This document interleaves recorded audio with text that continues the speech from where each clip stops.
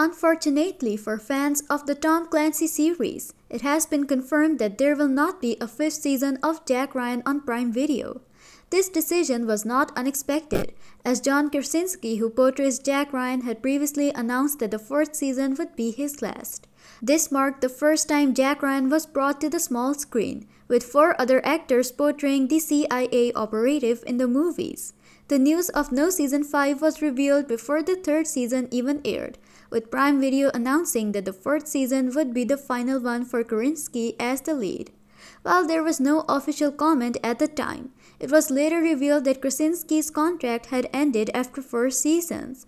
However, there is still a possibility for him to return in a smaller role for the spin-off series Rainbow Six, which will feature Michael Pena's character Ding Xiaowei, who was introduced in Season 4 of Jack Ryan. As the spin-off takes place in the same world, it could also continue the themes and overarching narrative established in Jack Ryan.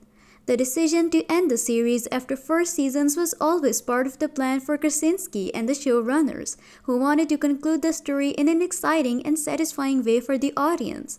The characters and their relationships have been building since the first season, and it was important for the ending to have meaning for both the audience and the actors involved as they move on to other projects.